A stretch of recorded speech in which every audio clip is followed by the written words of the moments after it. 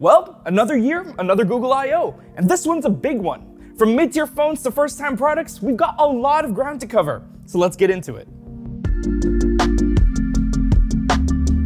Kicking off the keynote, Google showed off the many ways they are taking advantage of AI to enhance their apps and services. For example, you'll soon be able to use AI in Gmail to create replies based on emails you receive.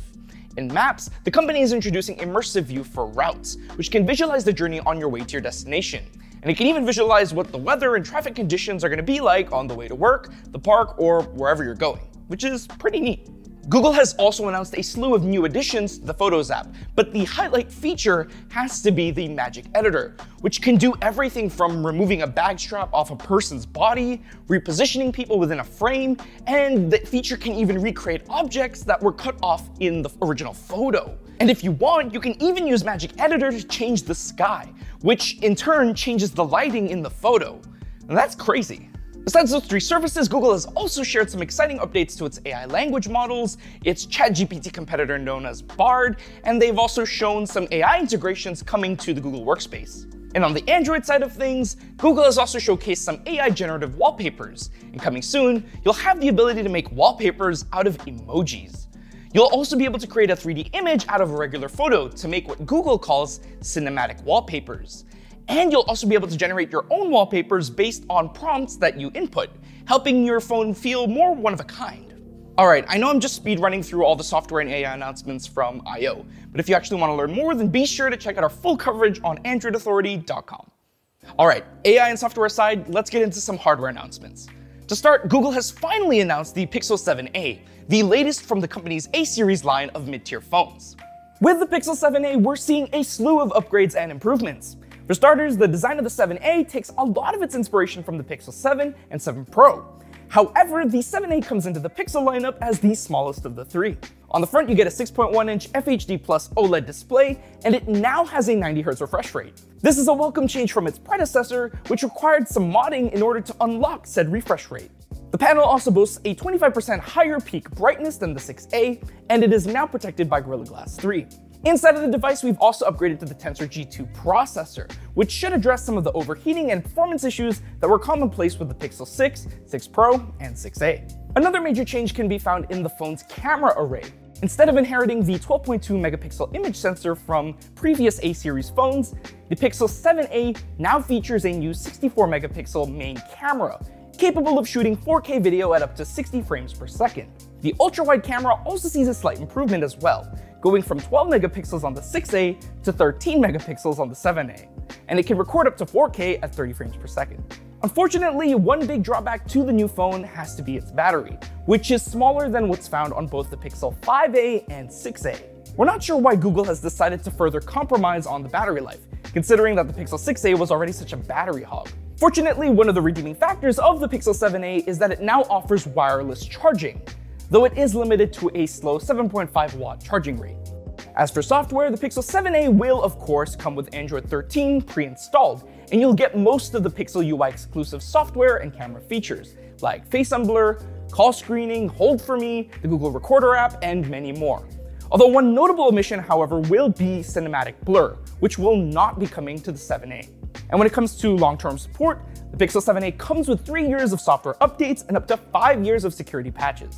In regards to availability, the Pixel 7a will only be available in one configuration for $499 US. The phone will be available on the Google Store starting May 10 and will come in a variety of colors, including charcoal, snow, and sea. They'll also come in coral, though you can only get this through the Google Store in certain countries, and unfortunately, that does not include India. Kyun? Mujhe nahi pata. That was my attempt. Hope you enjoyed that one. So on paper, it seems like the Pixel 7a is an overall improvement over its predecessor, minus the battery and charging speeds.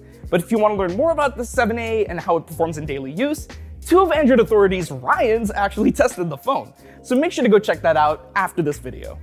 Now, if the $499 price tag is still too much for you, well, you're in luck. Thanks to the launch of the Pixel 7a, the Pixel 6a will be dropping to $349 US. So if you've been eyeing that phone for a while, and you don't need any of the features of the 7a, then now is the time to add the Pixel 6a to your cart and check out. Obligatory A-series news aside, after years of rumors and speculation, Google has finally announced their first ever foldable. Now, according to Google, current foldables have quite a few flaws. They're either too thick, the software doesn't maximize the form factor, or the camera quality isn't up to par. But Google is hoping to have the answer to all those shortcomings with the Pixel Fold. Starting with the design, Google claims that the Pixel Fold is the thinnest foldable on the market, at least where the Pixel Fold is sold. In fact, the device is just half an inch thick when folded, not including the camera bump. The phone also boasts a very similar design language inspired by the Pixel 7 series.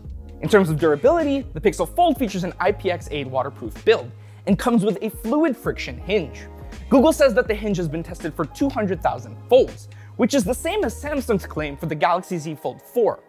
The Pixel Fold's hinge is also strong enough to stay open at any angle, which is great when you want to use the foldable like a laptop in tabletop mode. Looking at the displays, the Pixel Fold sports a 5.8-inch 120Hz exterior display protected by Gorilla Glass Victus. On the inside, you'll find a 7.6-inch 120Hz ultra-thin glass OLED display with an aspect ratio of 6:5. And with this bigger display comes a bunch of new software enhancements tailored to the foldable experience. And according to the announcement, the Pixel Fold will come with over 50 Google apps that are optimized for the larger screen. And some of these apps will be Pixel first and won't arrive on other large screen devices until later. Sorry, Samsung.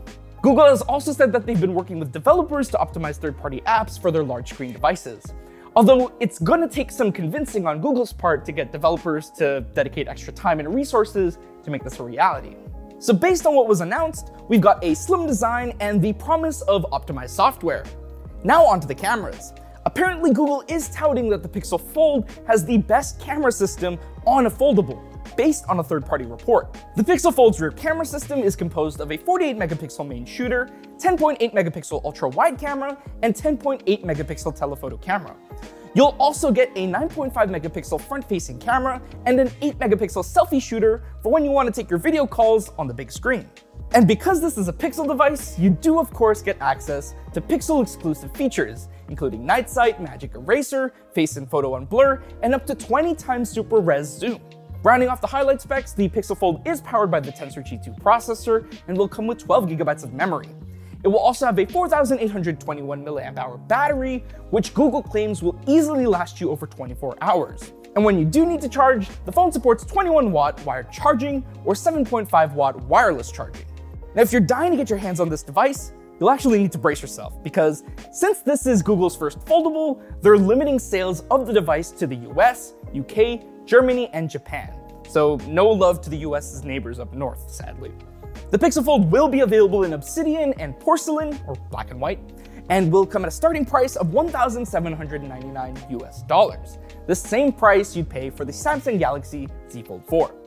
The base model will come with 256 GB of storage, but you can also upgrade to 512 GB for an extra $120. Pre-orders are going to start today, May 10, and it will be released soon after. Now, the Pixel Fold isn't Google's only first-time product this year. The company has also announced the long-awaited Pixel tablet, which was teased during last year's event. Google has combined their expertise from creating Pixel phones and smart home devices in order to create a tablet specifically designed for the home. And at first glance, the Pixel tablet honestly just looks like a grown-up, detachable Nest Hub. The tablet itself sports an aluminum enclosure and a nano-ceramic coating, inspired by porcelain. The 11-inch 60Hz LCD display will support any stylus that meets the USI 2.0 standard, and the tablet will support third-party keyboards. Although surprisingly, Google has no plans to announce a first-party keyboard, folio, or stylus. Maybe this will be announced in the future? Who knows? But back to the things we do know. The Pixel tablet will be powered by the Tensor G2 processor, and Google claims that with their chipset, you'll be able to unlock the best Google Meet video calling experience in any tablet, complete with better computational imaging for clear video calls, lighting adjustments, autofocus, and stay-in-frame features. When it comes to battery, the Pixel tablet features a 7,020 mAh battery, which translates to roughly 12 hours of 1080p video streaming. And in order to increase battery longevity, the tablet will only charge up to 90% of its capacity, though you do have the option to override this every time you charge via the USB-C cable or the dock. Speaking of which, the Pixel tablet comes with a charging speaker dock accessory. Not only does this dock allow you to charge the tablet, but it also offers more powerful speakers than what's built into the tablet. And when you dock the Pixel tablet, this enables a so-called hub mode.